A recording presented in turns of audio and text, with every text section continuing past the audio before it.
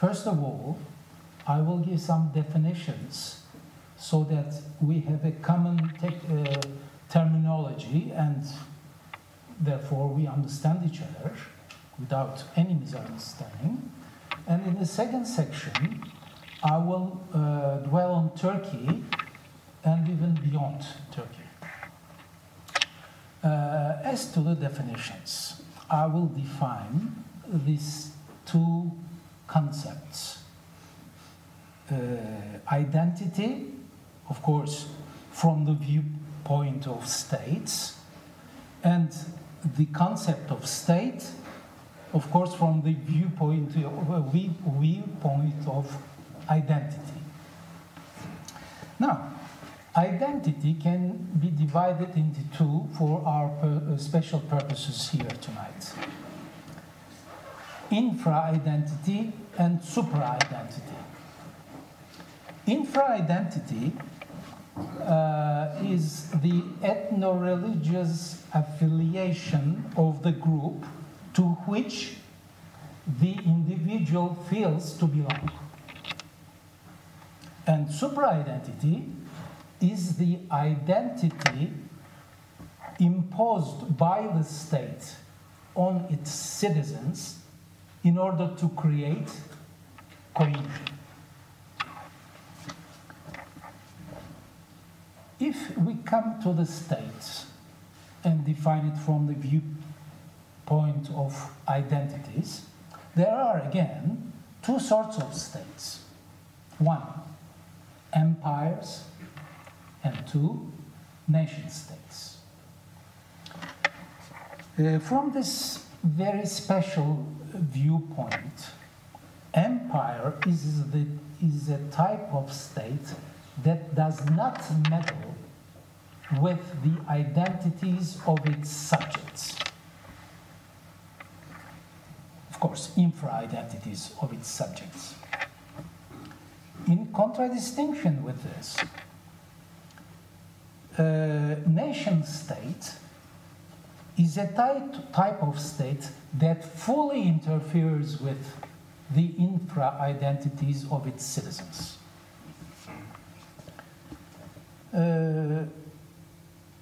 One remark, quite important, the concept of nation state is not to be confused with the concept of national state. A nation state is a type of state that represses by assimilation or by ethno-religious cleansing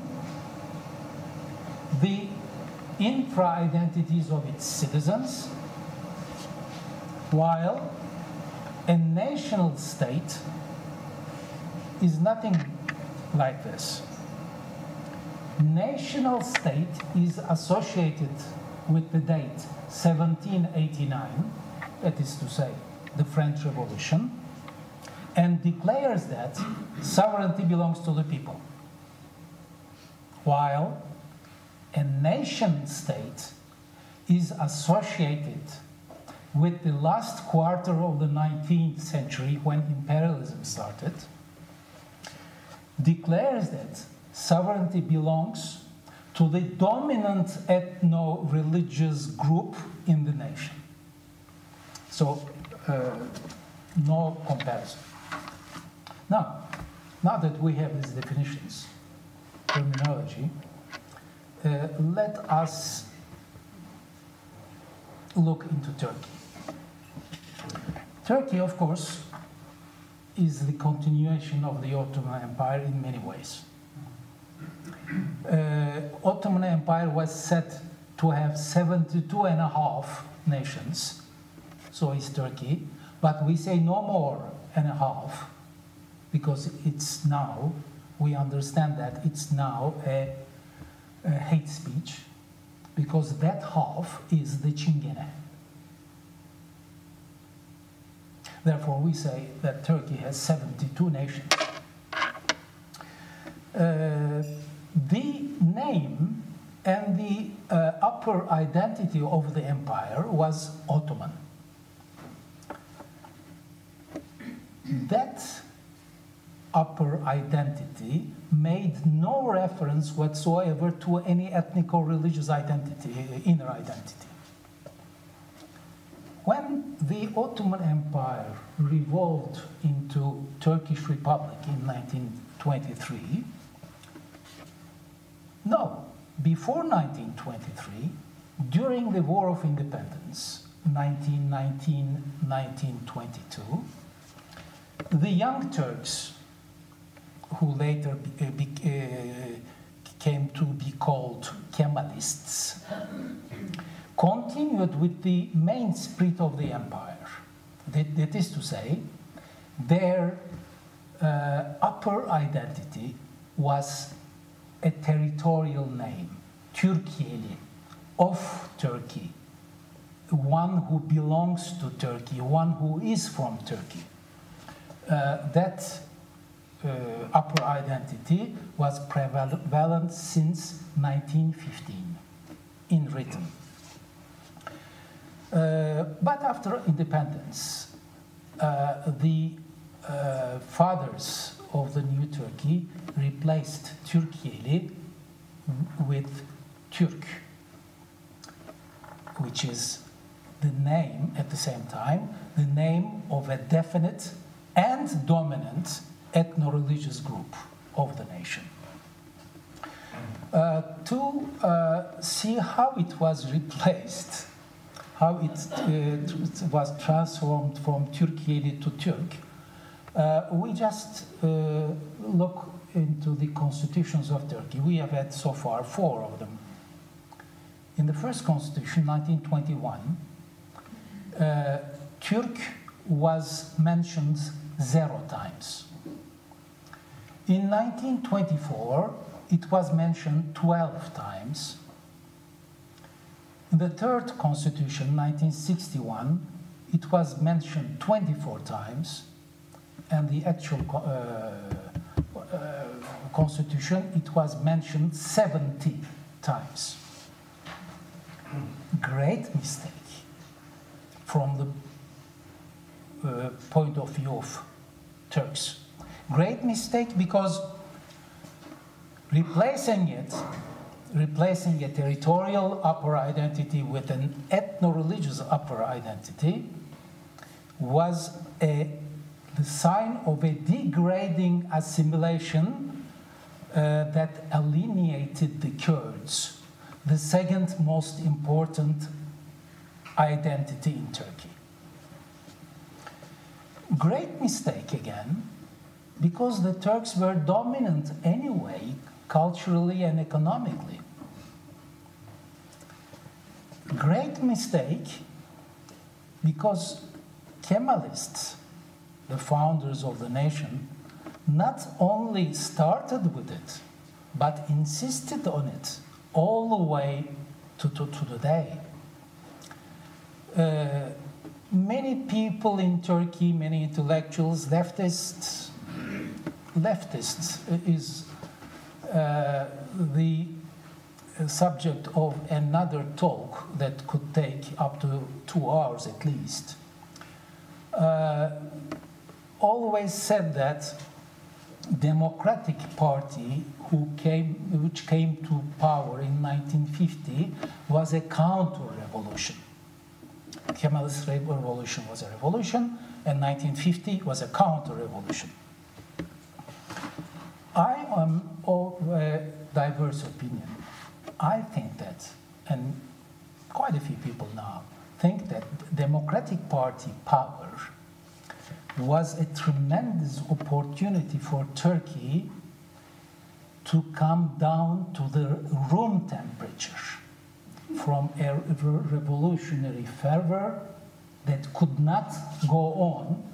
Do you remember that Newsweek or Time magazine, I don't recall right now, said something very important for Beatles. It said, they are too hot not to cool off. Of course, Kemalist revolution in 1930s was too hot not to cool off, but it did not cool off. It was not able to profit from Democratic Party power that would bring him down to normal degree, as I said. What happened? Well, there we need another definition. The question is,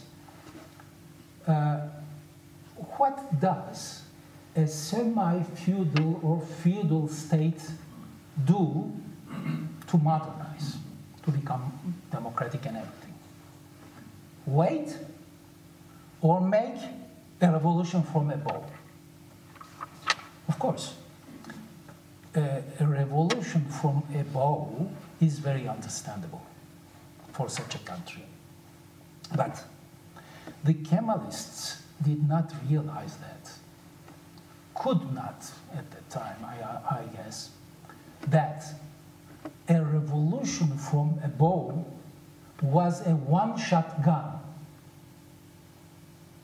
that would explode and wound the person who held the trigger if it was fired more than one time. It was fired more than 4 times.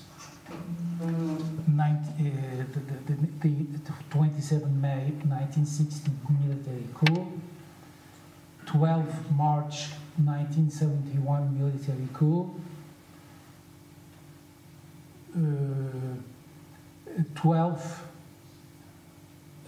September 1980 military coup, and 1997 postmodern coup or whatever.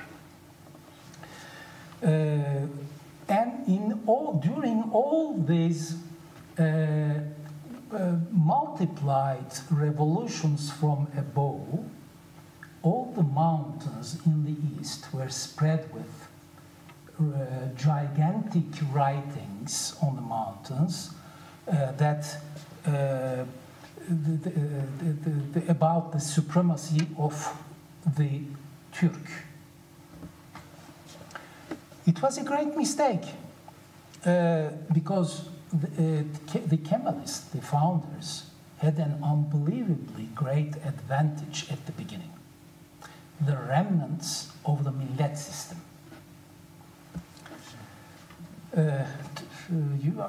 I'm sure you understood right away, because Turks and the Kurds were Sunni Muslims, and almost everywhere in the world, but especially in the Balkans and the Middle East, especially in the Middle East, religious identity, and more precisely,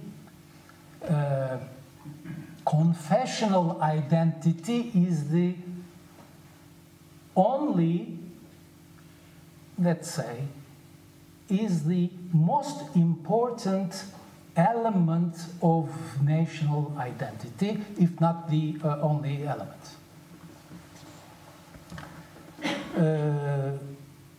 But in these, despite all these things, Turk replaced Turkey.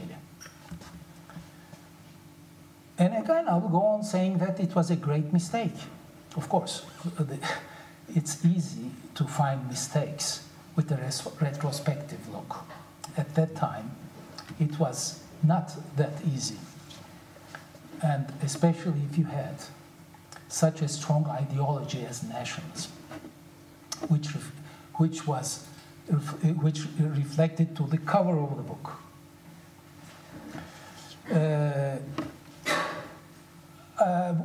During all my readings all these years, I came to realize that there is a chronology concerning the state and the ideology, identity, I mean.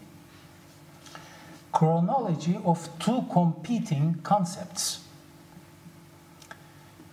I came to understand that assimilation, if assimilation starts before the minority consciousness, it has a lot of chances to succeed.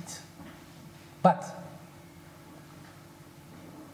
in contradistinction with this, if the minority consciousness starts before assimilation, assimilation has no chances whatsoever.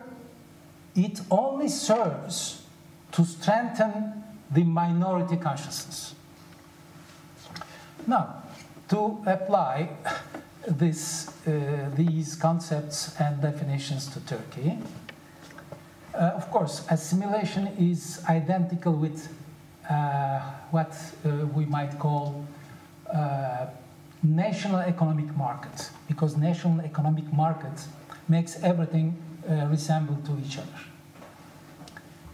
In Turkey, national economic market started with President Özal in mid-80s, 1980s, while the Kurdish consciousness started at the beginning of the 1960s with the 1961 constitution, if not before, if not in 1925.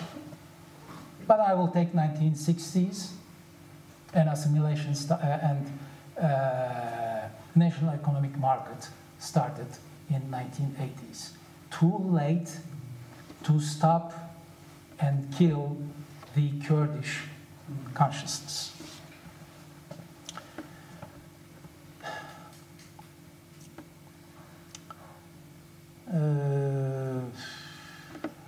As a conclusion, I would say, today the young Kurds, who are the unwanted child of the young Turks, say no more, we are Türkieli. I'm not saying this. The Kurds who are from my generation say this with regret. They say, we used to say, we are from Turkey, Türkielis. The youngsters say no more that. And on top of that, of course, with the AKP power, reckless power, the identity of Turkey is mixed with, let me put it this way, the ideology of the Kemalists can be called Türk-İslam sentezi. I don't need to translate this, do I? The ideology of AKP is Islam-Türk sentezi. If you have questions about that, I can open this. But let me go beyond Turkey.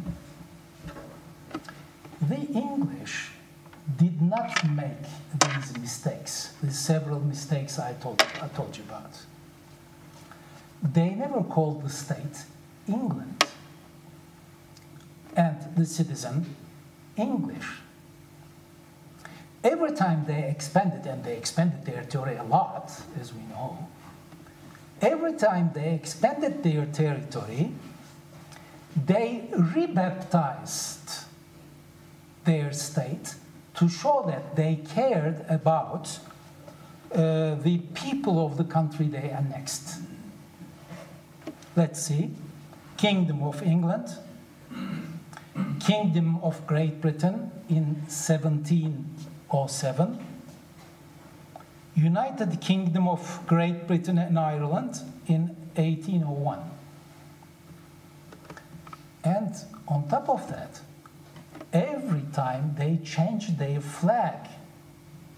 And mind you, the flag was called Union Jack. Therefore, because they did not make these mistakes that the Turks made, the whole thing evolved around the nucleus of the English, more or less. And that's why they were rewarded at the last Scottish referendum. And that's why other nations called this great country Inglaterra, Angleterre, Anglia, Engalterra, Inghilterra.